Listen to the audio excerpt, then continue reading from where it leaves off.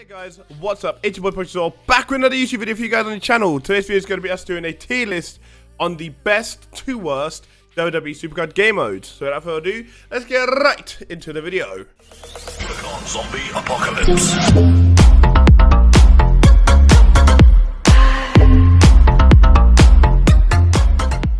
Right then guys, welcome back to the video, and as you guys can see, we are on tiermaker.com, which is the official tier list maker where you guys can make your own tier list and be part of some other super cool tier lists as well. So this, as you guys can see, we've got Royal Rumble PvP, we've got PCC, we've got King of the Ring, we've got Money in the Bank, money. Then we've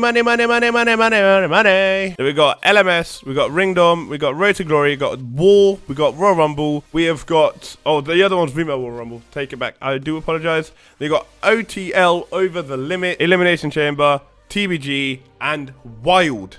So those are all the game modes. So S, I'm going to quickly rename to Super. A, I'm going to go Average. B, I'm going to go B-Tech. C is Crap. And D is just Dull. Alright? So, this is going to be my tier list on what I think is best to worst based on the game modes we've had in Wwe Supercard over the 7 seasons. Obviously, let me know in the comment section down below what you guys think. And then, yeah, without further ado, let's get right into the video. So, Female Royal Rumble. The game mode, a lot of us will not be playing or hardly ever play unless we have to play level a female card to make a pro of. Again, same with the male Royal Rumble, but female Royal Rumble will be played significantly less than the male version. So I'm going to go in Dull. That is my one that's Dull purely because the amount of times we just find ourselves play leveling females compared to males isn't that much. So that's why it's Dull. Obviously, like I said, if you guys want to agree or disagree with me, please leave it in the comment section down below because I will be going through the comments and reading through yours and obviously responding to your comments based on what I think. But then we have got PCC, and boy, I cannot go on enough about PCC and how much I want it back in the game. Jeez! To the moon and back, please. Let's go. I'm telling you, PCC is the best and will always have been the best game mode that Supercard ever had. Like, a lot of Season 1 players will agree with me right here. A lot of Season 7 or 8 players won't even know what... not even 8, sorry. A lot of Season 6, 7 players won't even know what the hell the game mode was. But yes, it is. And for those who know, it's the best game mode in the game that we've had. Then King of the Rings. So King of the Rings started off as a really long, like, side event that you could play to earn extra, like, cards of your tier, to earn extra cards for below your tier, blah, blah, blah. And it used to take, what, a day and a half, 2 days. Now it only, takes, 18 hours, well, not even that, like 5-6 hours max, I think, at King of the Ring. So, yeah, I'm going to go B-Tech. I do them every now and again. You won't catch me doing them back to back. But I do them every now and again. So they're not horrible, but they're not great. Next in Money in the Bank. And again, for me, a crap game mode. So how Money in the Bank started, for those who don't know, was basically, start with the Reb and Reigns Money in the Bank card, which I'm going to find and put on screen for you guys right now. And that card looked insane. Like, it looked so nice. He had the briefcase in the card, on the card image, sorry. And it was an amazing card. But you had to collect contracts. So now we have it with the super coins. You play games, you collect super coins. Super coins are used as a universal currency for certain packs in the PvP store and draft board picks. Whereas with Money in the Bank, you only could collect the contracts to collect these Money in the Bank cards. You didn't have the extra packs. You didn't have all this extra bonus stuff. So it was a very dull and very stale game mode. It became really just, if you wanted the cards, you had to just grind that because there's no other way of getting those cards. So yeah, that's why I put it in dull, because it was, for me, it's just, nah. Like I said, and you guys know from, obviously from my streams, for those who watch my streams, you guys will know that it's not a game mode that you can see me playing and me enjoying playing. Right, LMS. So obviously you guys recently saw I did quite well in the last LMS, the Seth Rollins one. I got ranked 1,254, I believe.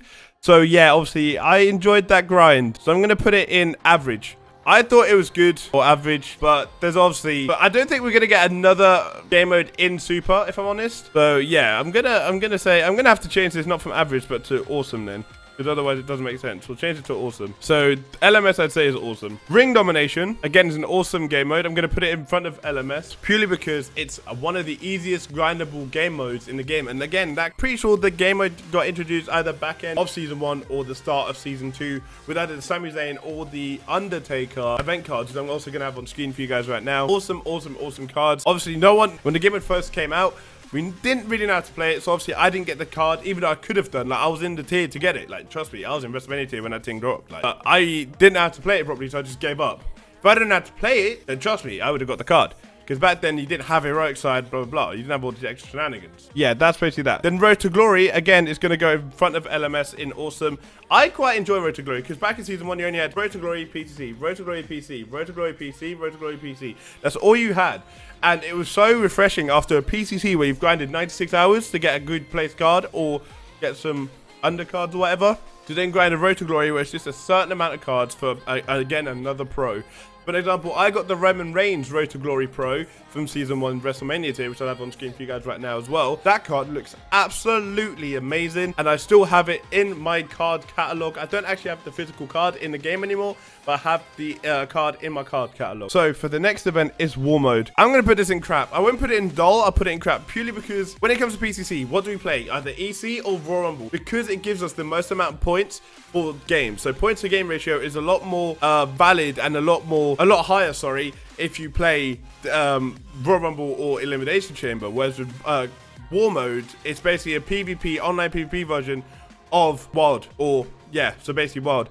So yeah, or what used to be Exhibition. So for me, it's just crap because it's not worth our time based on the points we get for it. Again, Mel's Royal Rumble, I'll put that in B-Tech. It's really good for when you need to play level cards because each individual fight you come up against your opponent's card gives you a match on your card. And for play leveling, it's heaven. Like, trust me, when you want to play level a card, when you're damn bad and you need to play level that card to get you up to the next tier, slap in Royal Rumble, play 5-6 actual physical games of Royal Rumble, 9 out of 10, you're done. Obviously, you can range depending on how lucky you get where your card gets put into the game, but like I said, normally it should take you more than 10 games to play level a card in Royal Rumble. Then OTL. If I could create a sub tier for this, I would, because I'd put it so far over here, it's so bad. We had one over the limit, and I think it got removed and never put in again. I don't know what Supercard were thinking. I don't know what this was supposed to be, but goddamn, it was shit.